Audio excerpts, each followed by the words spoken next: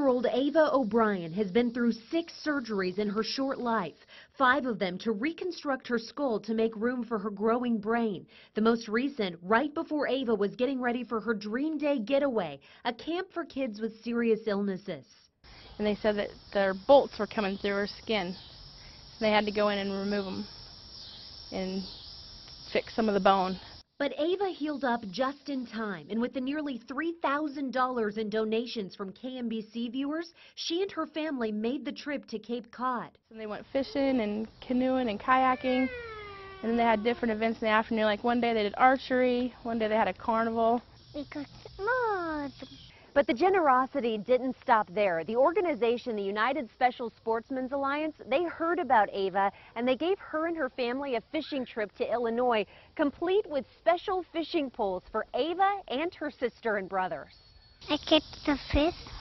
You caught a fish? Can you show me how big it was? This big or? Whoa. Oh, that big. Then, with the money left over from donations, Ava was able to spend her birthday doing more fishing, camping at the Lake of the Ozarks. She says it was the best summer of her life. Last summer, we had 2 brain surgeries back to back within 2 months, and she really deserved it. She really had a rough year, and it was nice for her to be able to do that. Keisha Henry reporting tonight.